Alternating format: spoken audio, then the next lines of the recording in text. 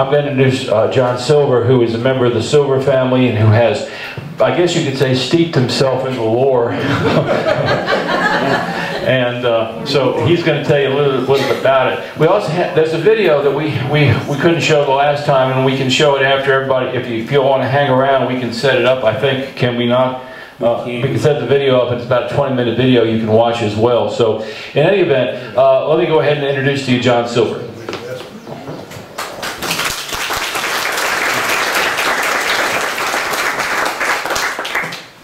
Like I said, my name's John Silver. I'm going to try to keep it as similar to the first one as I can. I may just totally run off the rails here in a minute, but we'll try to keep it close. First thing, like I told the first ones, I tend to get a little nervous. Speaking in public is not one of my strong suits, but if I get tongue-tied, I'll try to get it rolled back up and get back on track. So I do get a little nervous. I wore a red shirt, so you couldn't tell how red my face was. But anyway, another one is I'm not an expert on this stuff. I am a family descendant that has been lucky enough to have a lot of our family history written down over the years. That's what I go back to, is what's been written down. And David, you can't say, I may ask you a bunch of questions here in a minute. We got more Silver family descendants over here, so I can ask you if we have to. We've had a lot of history written down. Anything you see in here pertaining to the Silver family has been written down over the years. A lot of you that know much about Mitchell County and the Silver name would remember Wayne Silver. How many of you remember Wayne? That was my uncle. So I've been around this all my life. Saw a lot of things that Wayne did. Monroe Thomas was another one. He was responsible for gathering a lot of this stuff. Monroe's mother was a Silver, was David's daughter. So that's where a lot of this history comes from. I'll start out the same way I did with the first group and kind of give you a little bit of our background, where we come from. We can trace the Silver name back to Germany to about 1540. So we've known a lot about the Silvers throughout the years. First one was George Silver Sr. that came over here in 1749 on a ship called the Speedwell. I know the ship that is on.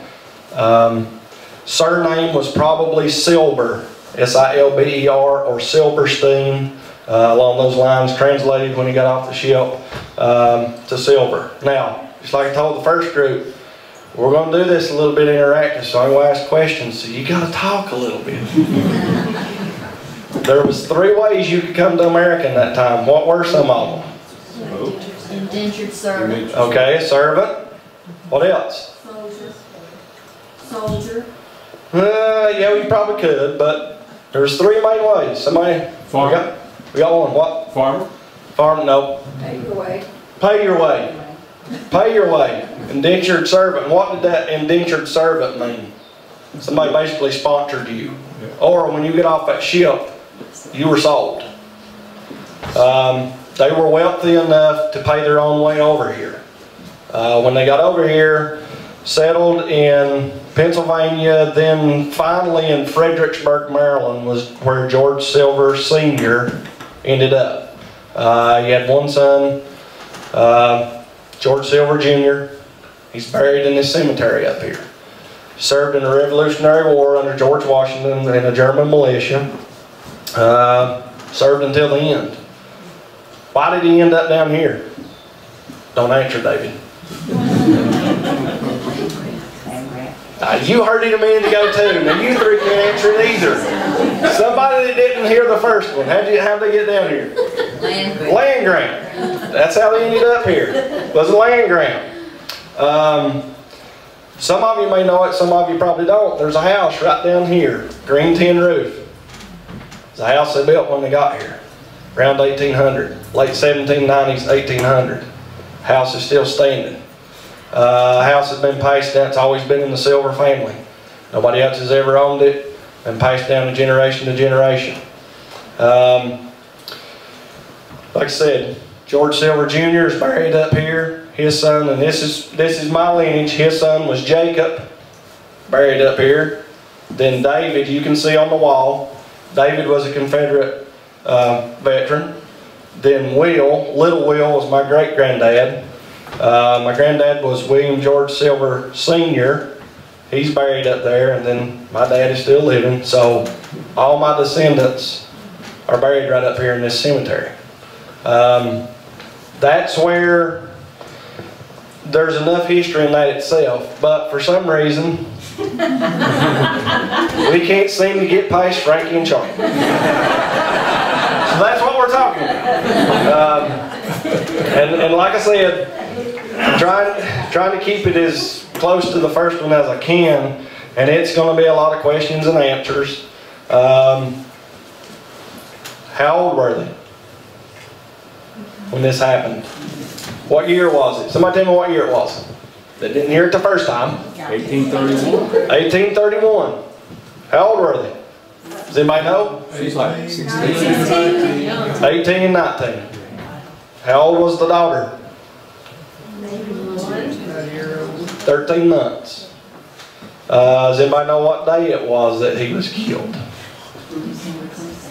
December 22nd. So right before Christmas. And I think that's one of the things why there's so much intrigue still about it, is because there's so much mystery involved with it. There's always been, since that day, there has been a lot of speculation as to what happened, why. Did she do it on her own? Did she have help? There's only 2 people that knew what went on that night, and they're both dead. So we really don't know. And I think that's why there's so much intrigue with it this long after that. December 22nd, it was right before Christmas. I asked the first group, how was Christmas at that time in the 1830s? What did they do at Christmas time? Was it 1 day, 2 days like it is now, or what was it? 12 days long. Yeah, it was a long time. They didn't do just a couple of days. So what had he been doing up until that time? He'd been getting ready for Christmas, because they didn't do a whole lot. They didn't do work. That day he just got done cutting a cord of wood. Now somebody tell me how big a cord of wood is. Robbie, how big is a cord of wood? Yeah, you're supposed to know. There you go. It's a lot of wood. Regardless of the fact, there's always been speculation as to, somebody tell me your reasons why it happened. He was mean to her. He was mean to her. What else? Shooter. Came home drunk. What else? She had a boyfriend. She had a boyfriend. He had a girlfriend. What else? There's others. There's others. What else? Her family was going to move west, and she wanted to go, but he didn't want to. She was going to take the daughter. All those things are what? Speculation. Speculation. There's no documented evidence of any of those things anywhere. That's some of the things that you really don't know why it happened. All we know is that it did happen. And you know, that's there's been, how many books have been written about it? There's been a bunch. How many movies? How many plays? There's been a bunch, and everybody takes a different angle. And that's one of the reasons, I forgot to tell the first group, that's one of the reasons why I wanted to show this video. But I was surprised that there's so many people here, which is good though. It's a different angle towards it. The last book that I know of was Perry Dean Young, I think, wrote the last book about it, and it was basically she was unjustly hung. I don't know if she was or not. You know, she confessed to it. She didn't say why, as to say, you know, exactly why, but she did confess to it. So, more questions. Why is there 3 graves? Okay. What did they find first? There's somebody said it over here. Ashes and bones out of the fireplace. So everybody should know what happened. What that night? What happened? She killed him. She tried to burn him. Okay. You're about 18 years old. It's the dead of winter. You have a 13-month-old child. You've killed your husband. you're going to burn a cord of wood and burn his body in one night. Is it possible? By yourself? I don't know. On top of that, I'm sure David's probably heard this. She walked almost a half a mile to the river in a pair of his boots to break a hole in the ice to make it look like he'd fell in the river and didn't make it home, and then backtracked backwards. All in one night? Okay. How long after... So did she actually do that? Is that established? It's been written, hasn't it, David? I heard that, yeah. There's a written account of it too, so chances are it could happen.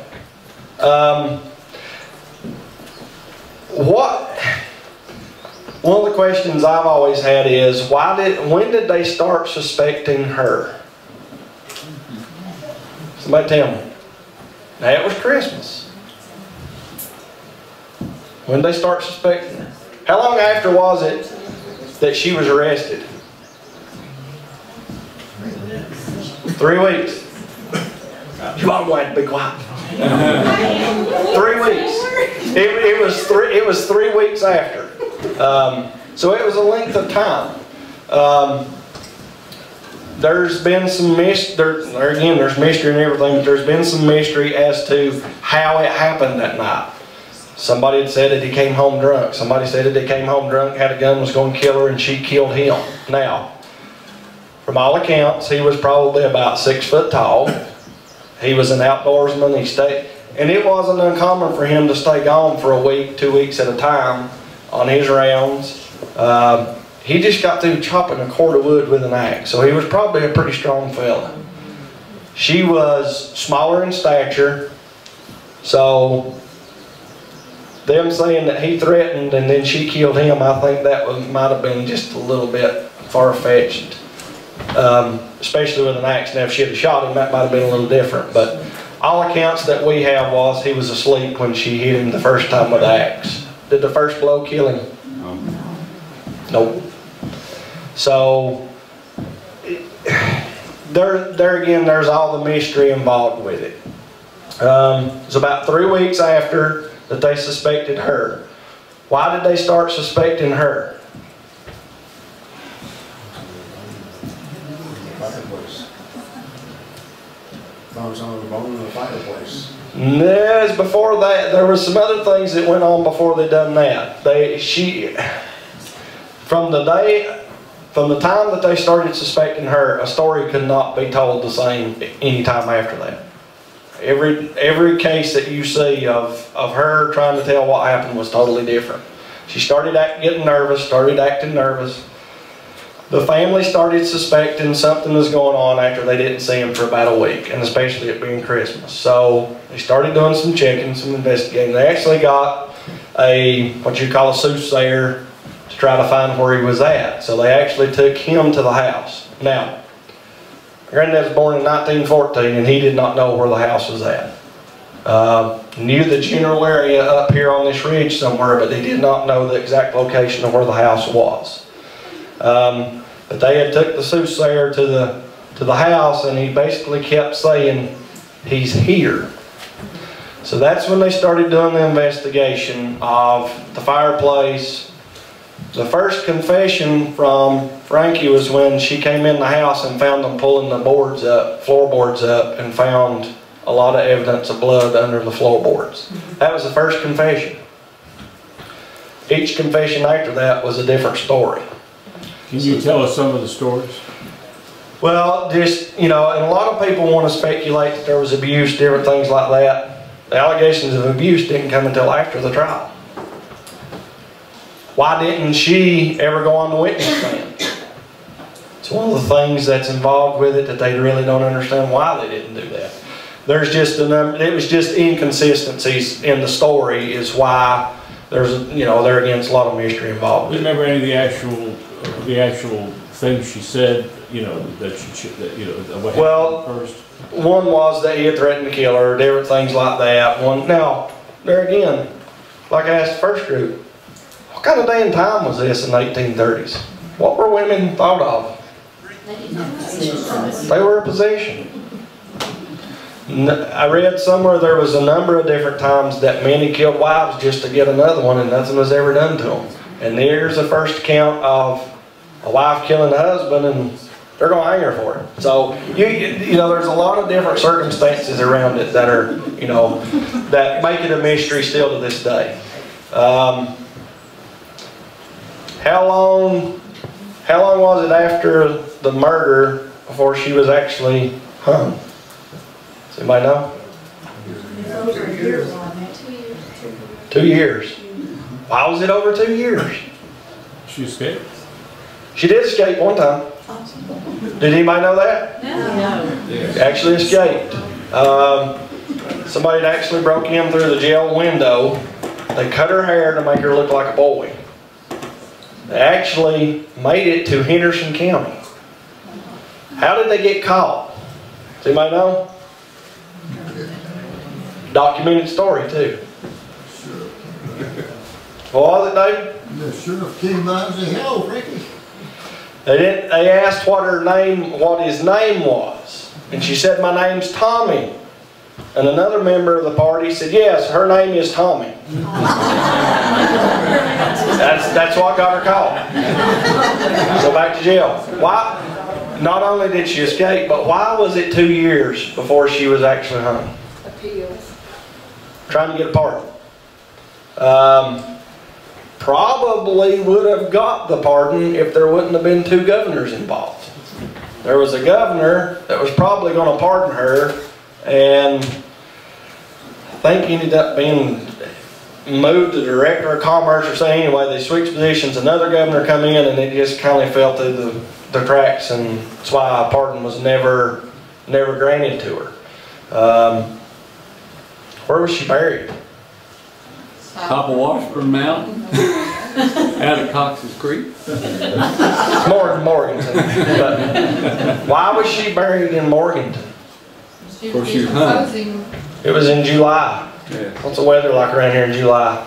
They were actually bringing her back here, but they couldn't. So they ended up burying her. Now, have you ever heard the story that he had 3 different graves dug for her? Not for her. There was actually probably more than 3 graves for her at one time. And why would that have been? Does anybody know? He figured it was still in her body. One of the things was medical examiners at that time didn't have any female cadavers. They didn't want them to have her. So that was one of the reasons why. But he was trying to get back here, but they didn't make it back because of the, what was happening to the body. There's a number of different mysteries that's, is around it. I think that's why it's lasted as long as it has. Was she the first woman ever to be hanged in North Carolina? No. No. Was she the first documented woman to be hanged in North Carolina? That's where it gets it. There was probably a lot of women that were hung before that time, but she was the first one that was actually tried and convicted and then to hang. Questions? No. Did she ever, I thought I read something one time that's supposed to have been her writings. Did she actually commit anything to paper about her story? More than likely. Now, David was a school teacher. Charlie probably had some form of education. There probably wasn't a whole lot. Probably could read and write a little bit. Now her, I don't know. To the extent of being able to write a poem like that, I would not think so. What I have heard is it was a jailer at the time that was helping her write the poem. Really don't think that she would be that far advanced in education to be able to write that much. Do you think that's actually her thoughts though? Or her? It's hard to say. It's been a long time ago. Yes. What happened to the daughter? What's that? What happened to the child? The daughter actually went back to the Stewart family, grew up, married, had kids. The video, and I'm presenting it from the Silver side of it. There's a lot of writings that keeps up with the Stewart side of it. The video, and that's one of the reasons I was going to show the video, was it gives a different angle to why possibly could have happened. There again, anybody that comes up with a different angle than what actually happened, and we don't know what actually happened and why, it's some speculation to it. Was it the truth? Somebody may have hit it right on the head, but we don't know that for sure. But she ended up marrying and having kids. It details it a little bit in that video. So. Did she not grow up in LJ, Georgia? Georgia? I want to say it was in McDowell County where she ended up. But I think that video tells some more of it. A lot of her descendants are still around. So, you know, Larry Fortner, how many of you know Larry Fortner? Larry Fortner is, some of his descendants are the Stewarts. He knows a lot of information on that. And there's a lot of them around here. So, another question. How close was Charlie and Frankie's nearest neighbor? Well, the house was right here. His dad's house was right here, and it was just back, if you're out in the cemetery, you can look up on the ridge right up here, and it was behind that, somewhere in that vicinity up there was where the house was. So it wasn't too far.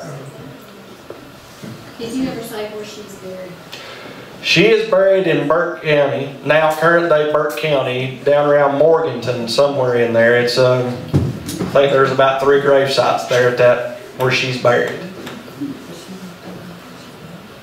Is there a marker? I've heard it is. For hers? Buckhorn Tavern Road or something like Something, and that was a place where they had stopped on their travels here. There is a marker there. I'm almost positive that there's one there. Is that the one that's on the DeWalt farm? It may be. I'm not sure. I have never actually been there, so I don't really know.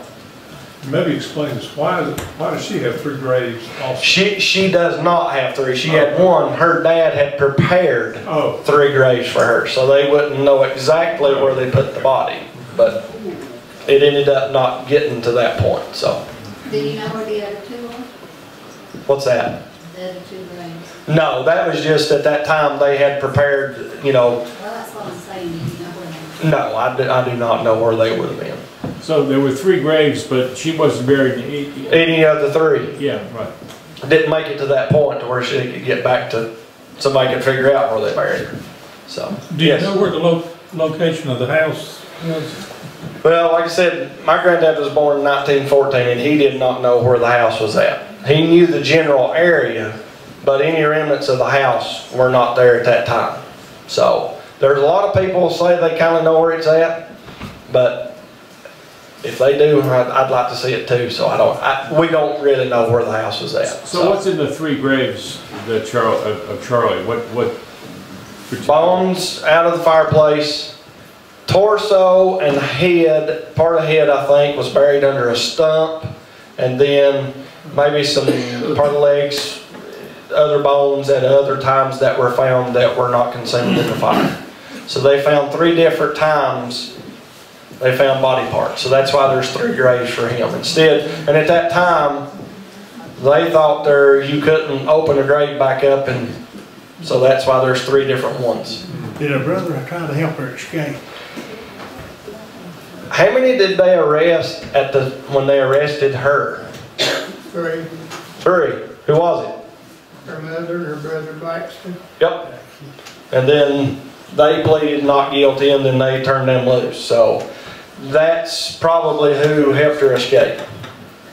So they could have helped her kill him, as far as anybody knows.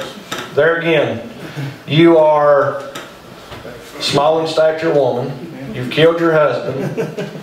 You've got a 13-month-old child. You're going to try to burn your husband's body. Chop him up, which I've never had to do that, so I don't know how hard that would be, but it couldn't be very easy. And you're going to do that in a night or 2? Tell me if you could do it by yourself.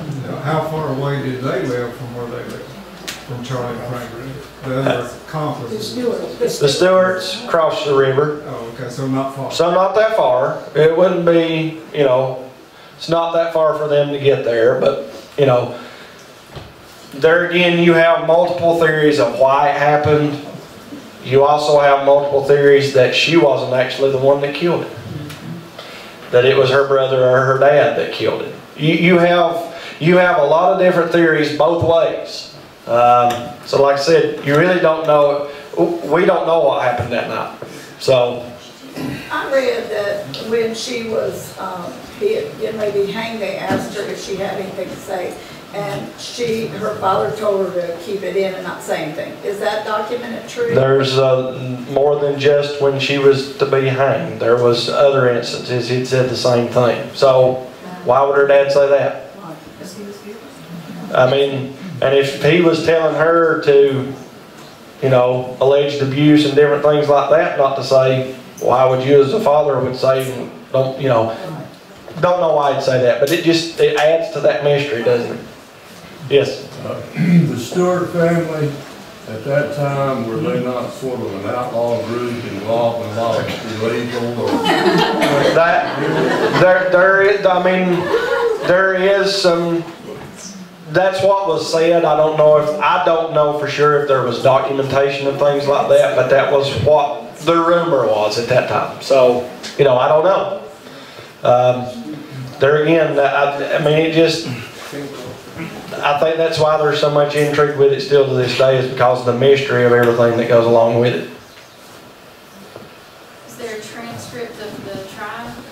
Yes, there is. That has been researched and researched and researched. There is all kinds of documentations about the trial. Is it Burke County? Burke County. Is it online anywhere? I don't know if it's online. You can Google Frankie and Charlie Silver and see what you find. There is all kinds of articles that you can read on it. There's all kinds of information. Both sides, speculation, documents. The court documents are there. You just have to research them and find them. Somebody else had one, I think. Anybody else? Yeah, I got one more. I used to be a lawyer, so I know that the statute of limitations on slander has gone past, and you've given us a straight version, but you've got to have your own personal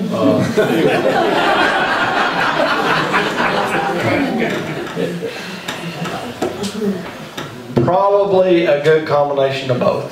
I would say that there probably could have been some jealousy there. At that time, moving west would not be something out of the ordinary. And with all of his family here, you got to understand, Charlie's mother died at childbirth. His dad married again and had 12 more children, I think. So he had a close family. I could understand him not wanting to leave. Probably could have been some jealousy, probably could have been a number of those things together, but I don't know that for sure. All I know is that she killed him. Allegedly. Somebody killed him. My opinion, if you want my opinion on it, is this. She killed him. She was the one that took the first blow and killed him.